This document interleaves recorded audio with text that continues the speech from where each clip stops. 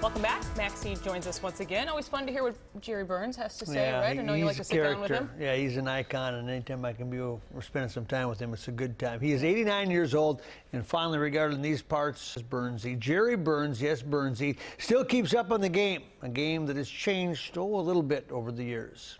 I don't like to name names after a game. In Vikings land, there is only one Burnsie. We can't be responsible for the guys jumping offside. We can't be responsible for. We get down there and it was a dumb play by Anderson. I love Anderson, but it was a dumb play when his foot was shoe was coming off up the line screen. We were hollering take time out. He came here 50 years ago to join Bud Grant's staff, and he never left the home he still lives in with his wife Marlon. She's big in flowers and things like that. You walk around here, there's flowers all over, and I couldn't tell you one flower from the other, you know. But she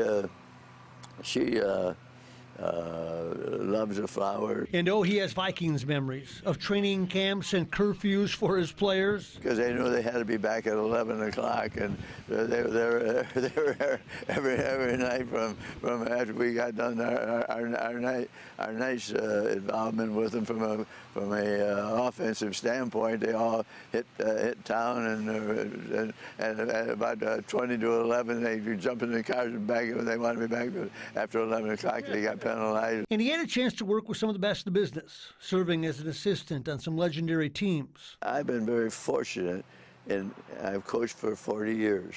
Started off at Miami, across the water over there, and finished up here at That's a pretty good run, isn't it? Pretty good, about 40 years. And you raised your family here. Pardon me? And you raised your family here. And we raised most of our family right here, yeah. Sit with him these days and compare the good old days to the modern age, and there's a difference in the offensive philosophies. That's what jumps out at Jerry Burns. Nowadays, if you don't throw 12, 15, or 20 passes per quarter, you know, I mean, I always look in the morning paper and I see that the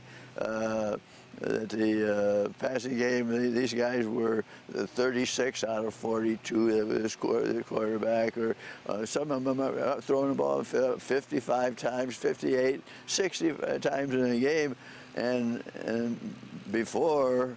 When I ended up, I mean, if you threw the ball over 12, 15 times, you had some problems.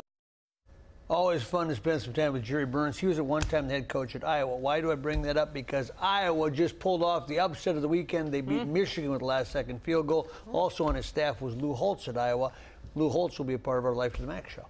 And I'm a huge fan of Lou Great Holtz. segues. Yeah, thank you. Yeah, good work. It's like you've done this before. Just drive her through. Well, looking forward to that.